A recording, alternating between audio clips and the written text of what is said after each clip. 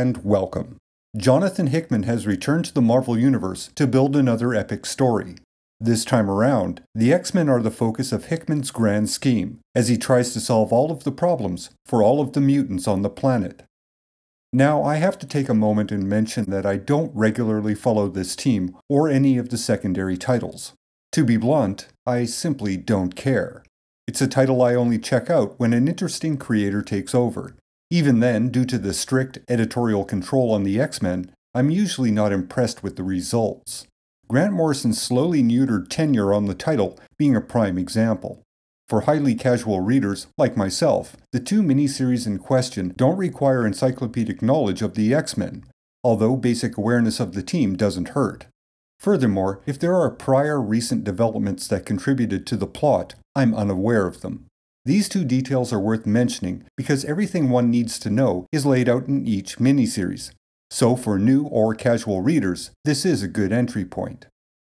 The two miniseries, House of X and Powers of X, are the mission statement concerning the new status of the X-Men, and it is a rather dramatic change.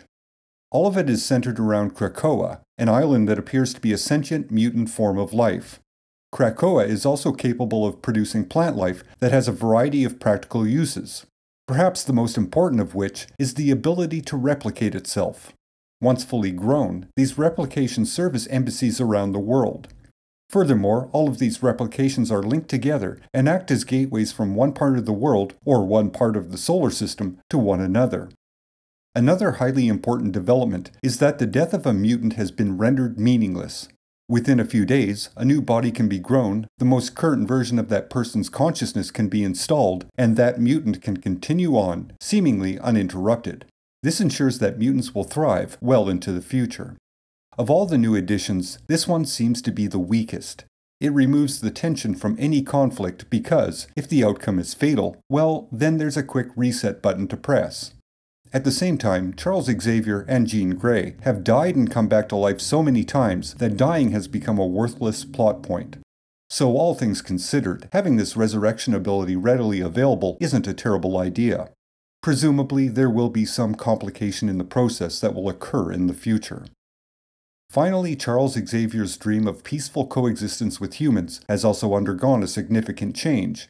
Now the focus of that vision is to eventually take over the planet, as basically dictated by natural selection.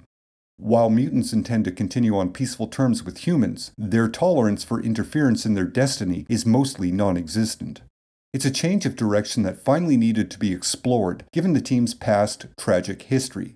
Considering the fact that they are the next stage of evolution for humanity, they should, as the superior species, assert their dominance and ensure their own survival. Sure, this new vision has the feel and appearance of benevolent fascism, but you know, after 50 years of trying to make things work with humans, a radical change of perspective might be what's necessary. There is one more very notable change, and that would be Moira McTaggart. She is a pivotal figure in Powers of X. There is a change to her status, which is both interesting and highly unexpected. It completely alters her past role and interactions with the X-Men over the years.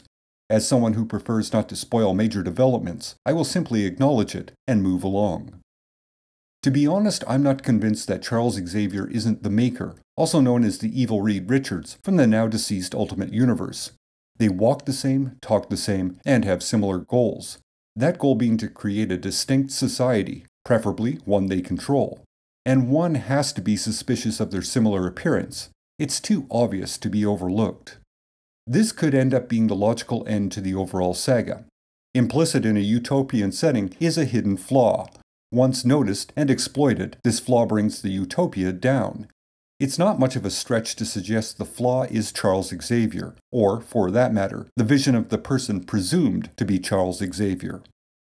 A pertinent question would be, does one need to read both miniseries to understand what's going on? In my opinion, yes. While there are two distinct stories that complement one another, and they could be read separately, they are both laying the foundation of the concept. Basically, Powers of X explains and justifies the changes occurring in House of X. In fact, I would also recommend the suggested reading order. The plot of both miniseries have common points where they overlap. It might be best to read it in the intended order. There is a slight criticism one can apply to Jonathan Hickman's work. While he does do good characterization, and most characters feel relatively distinct, there's not much in the way of character progression. That is, characters remain essentially unchanged through the course of a story. Their reactions are mostly predictable and tend to favor the plot moving forward. Admittedly, this is a very soft criticism, and an attempt to find a flaw in these 12 issues for the sake of appearing objective.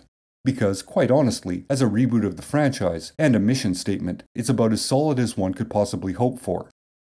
Furthermore, both House of X and Powers of X feel complete. Certainly there's a lot more story to be gleaned from these radical changes, but at the end, an entire story has been told. A new vision and a new society has been established, challenges have been addressed, conflicts have been resolved, and, best yet, it makes one wonder where this is all going to lead. This, ladies and gentlemen, is how one does a proper miniseries. Well, okay, 2 miniseries, but the point remains unchanged. That's it for today. Like, share, subscribe, and comment, and I will talk at you later. Until next time.